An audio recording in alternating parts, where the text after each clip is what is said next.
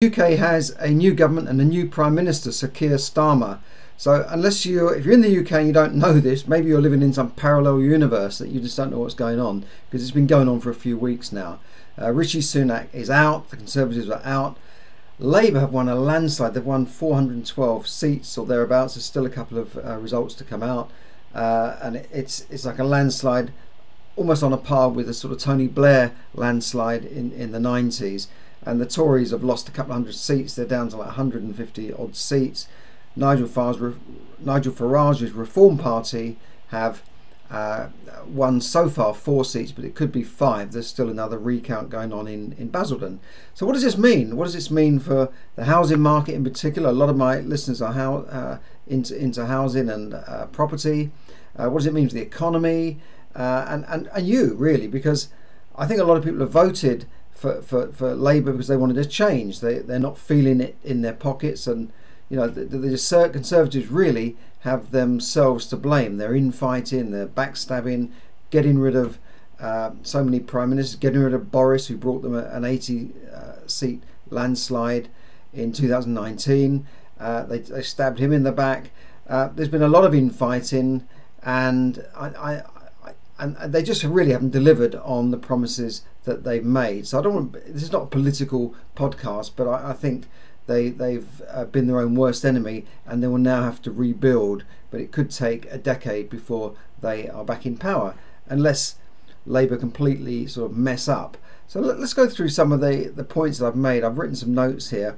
First of all, what will it mean for the economy? Well, they promised to boost growth. They want growth, but again, the election promises have been very vague, and he's been questioned on these things many times during the campaign, but he's been so vague. All he keeps saying is our plans are fully costed, and and we won't reduce taxes and all these sorts of things. It's just like a dummy with Tony Blair's hand up his back like a ventriloquist, saying like, just stick to the script, my plans are fully costed. That's what it seems to me. They've told us nothing really. How they're going to boost growth. Well, let's face it, the last government has not really managed to boost growth. They've increased taxes for businesses and made us a high tax paying country compared to, say, a country like Ireland, where the corporation tax is half of what it is in the UK. They've increased taxes to the highest level for 70 years.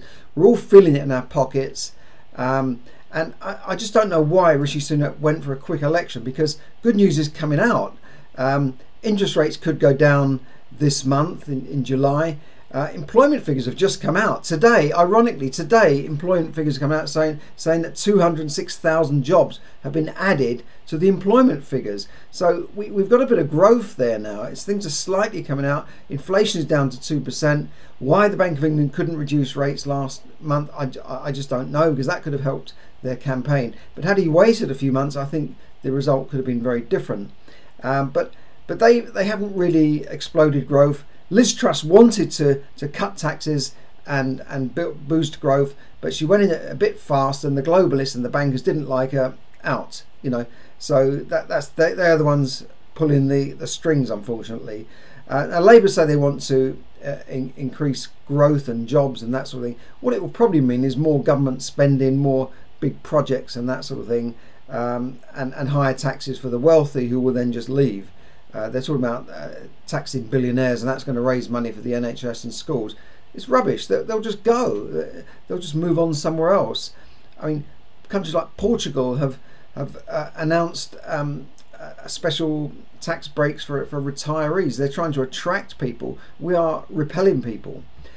So in terms of property market, if they do boost growth, if they bring in a first-time buyer scheme, that will be good, because people need low interest rates and money in their pocket to be able to have the confidence to buy a property. They need that, and if they do that, that will automatically increase the housing market without doing anything else. In boom times, people buy properties, they borrow money, they go out and spend money, but we haven't had that. We've had times over the last few years, through no fault of anybody's really. It's world events, wars, what happened in 2021, all been told to stay in our homes. That wasn't in the plan.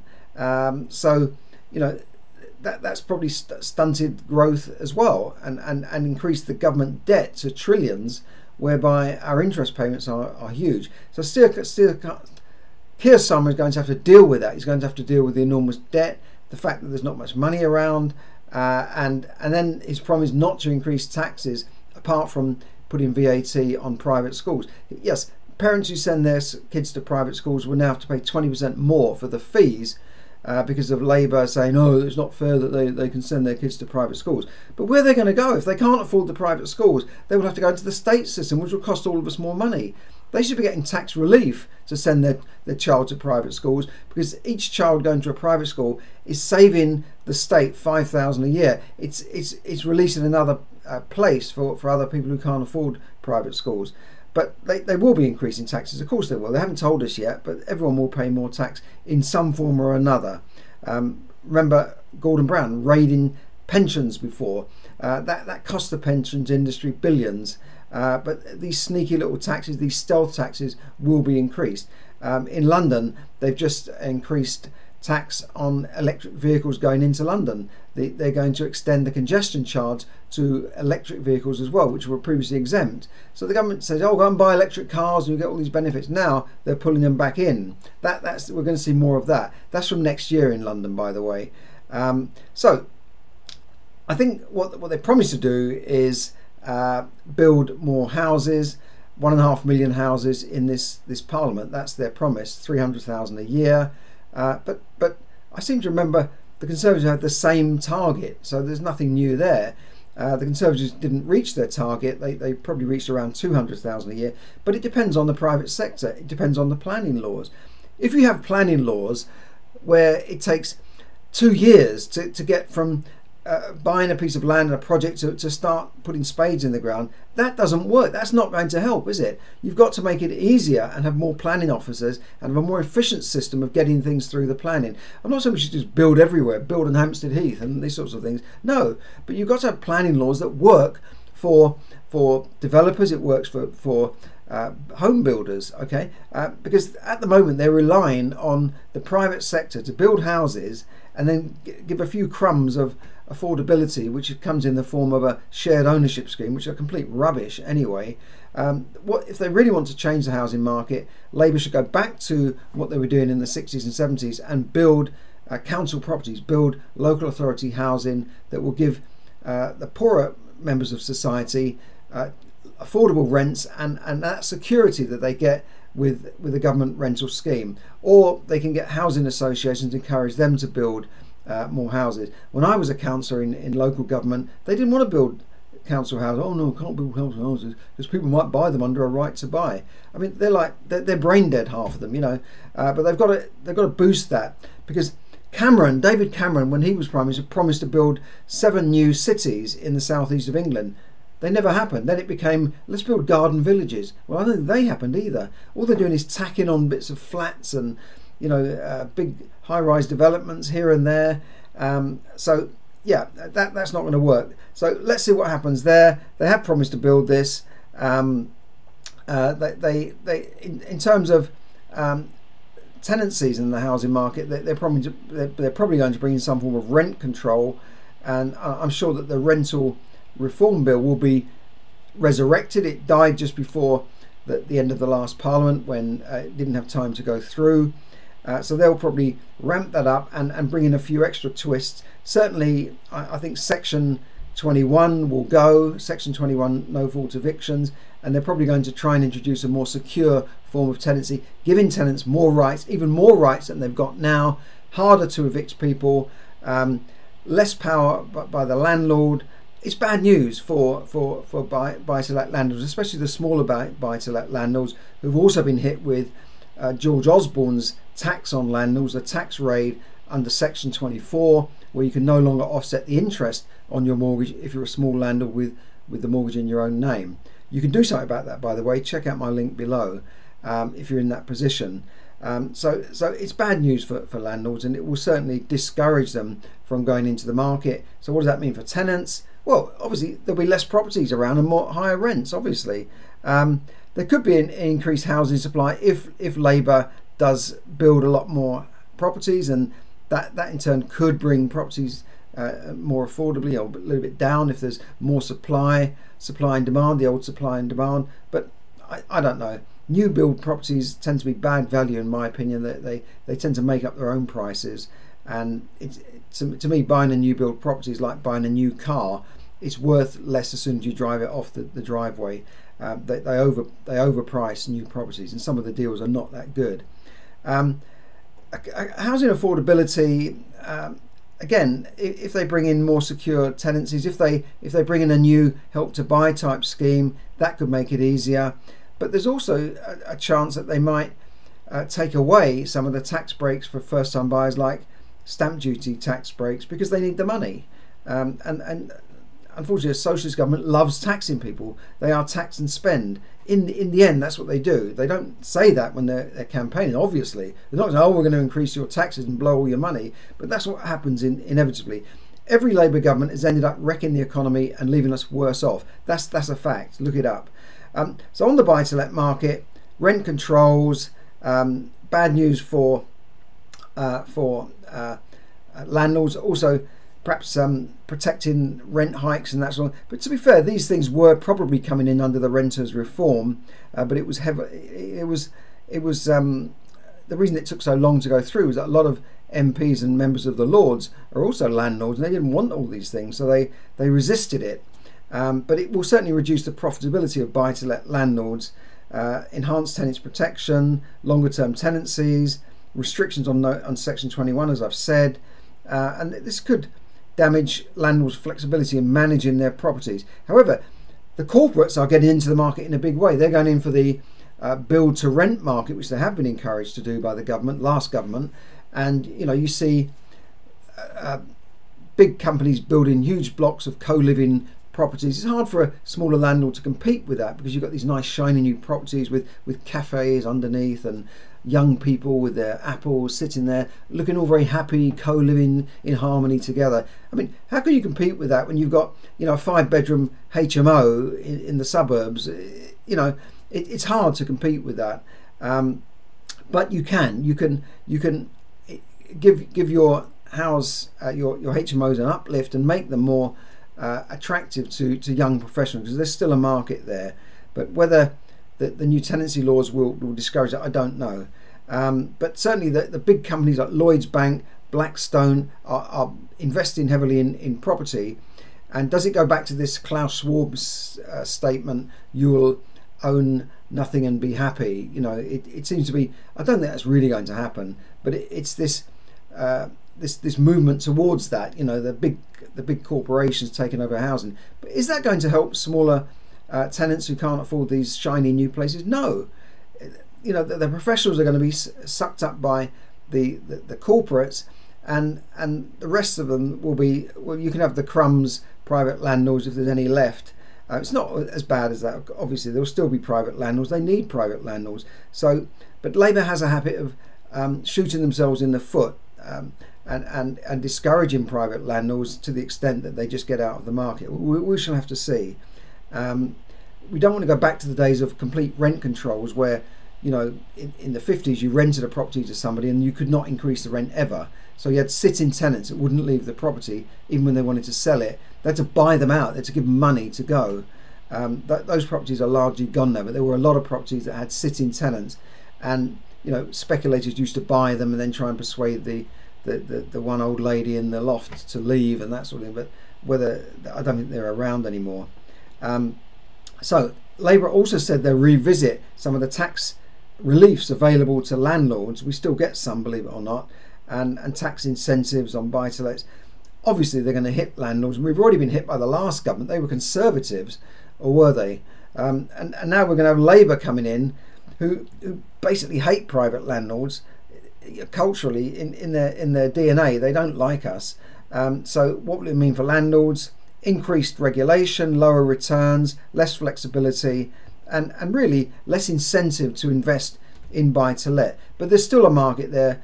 I'm not saying don't do it. These changes are not going to come in immediately. It'll probably be sometime in the next session, so they're unlikely to come in until the end of the year or next year. But tenants will benefit, obviously. I mean, if you're a tenant now and you can't afford rent, obviously you're gonna vote Labour because you think, well, if I vote Labour, I might get a better deal. I might get more rights. I might get more properties built, or they're going to change me. They're going to change my life. But it doesn't really work like that. Whoever's in government, we still have to row our own boat, right? We're not going to get handed everything on a plate. We still have to row our own boat. Now, talking of boats, that's a neat little segue into this next section, which is immigration. It hasn't been talked about very much in the election, but the new Prime Minister has promised to end this small boats debacle. This is these boats coming across from Calais to Dover, welcomed in, and given, and people have been given the red carpet and straight into a hotel or accommodation, given healthcare and benefits and all the rest of it, even if they've arrived illegally without a passport. And he said he's going to deal with this, and he was questioned in a live debate with Rishi Sunak. And Rishi said, and this is the first time I've seen Rishi actually get aggressive. He said, "What are you going to do about it? What are you going to do?" And he said, "Well, we're going to process them." And he said, "What does process mean? What do you mean process?"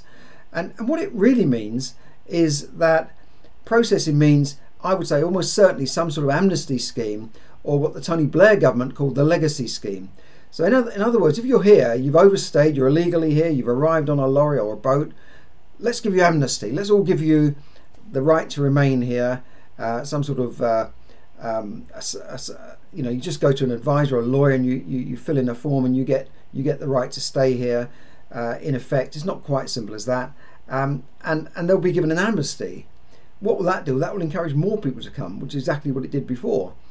So if you're an illegal immigrant here, or you're someone who've overstayed your visa, hold tight for the amnesty, because that's what's going to happen. So how does that affect landlords? Well, a lot of landlords make their living from leasing their properties to companies like Serco, who put asylum seekers in those properties.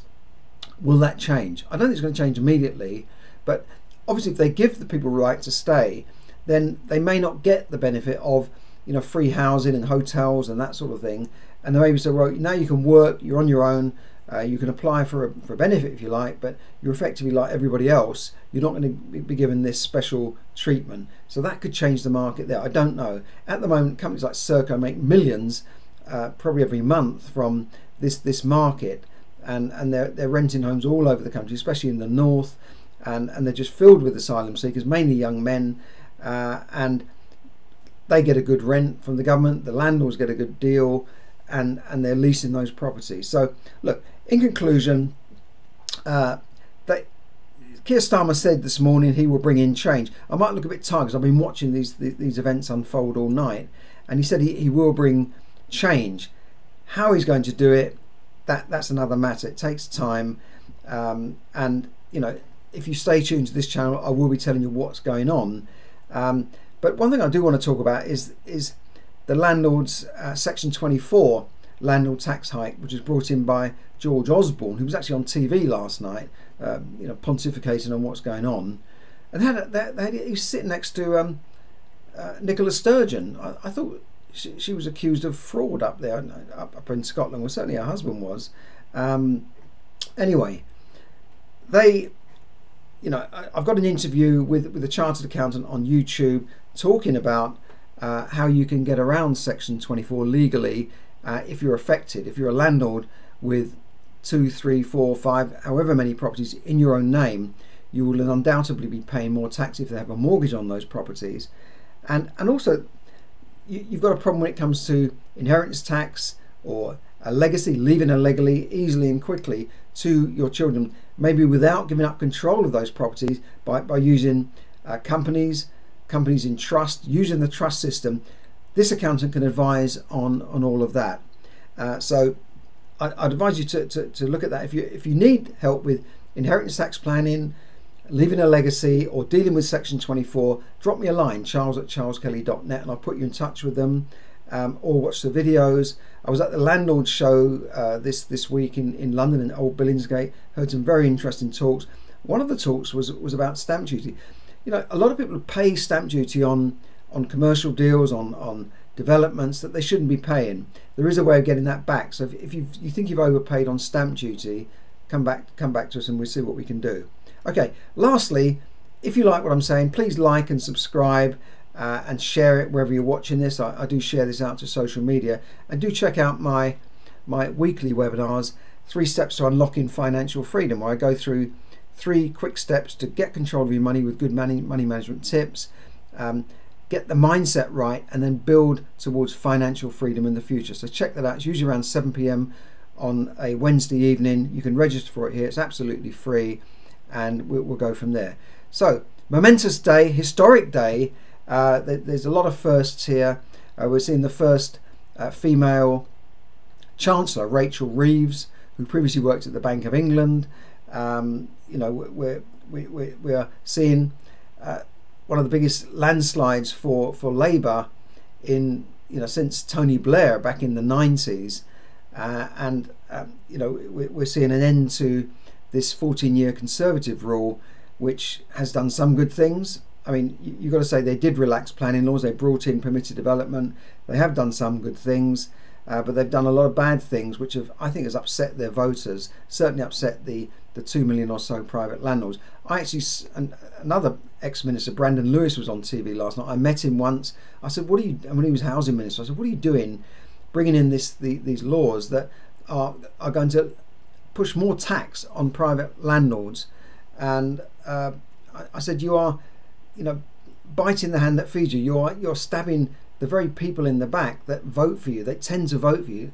Private landlords, business people, small businesses, they are small businesses, tend to vote Conservative, in not all the time, but in the main."